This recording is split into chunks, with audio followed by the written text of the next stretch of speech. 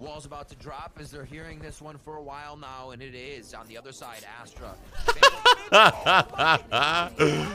What the fuck is this? Gonna win this round. He's gonna be able to play the time. Hiko's gonna have to work a miracle here to be able to get this one, and Cloud9 tie it up with a What in the world? 6-6. My God, what a way to finish the half right there. Just a knife through the Cosmic Divide, and it looks so good for 100 Thieves with that retake. A double Hunter's Fury kill from Hiko to actually take 2 down, but that knife kill was everything. Vanity, dude, the brain. On top of that was the reflank. The fucking reflank, brain. He made that work to make sure we're going into the second half all even. That situation is happening.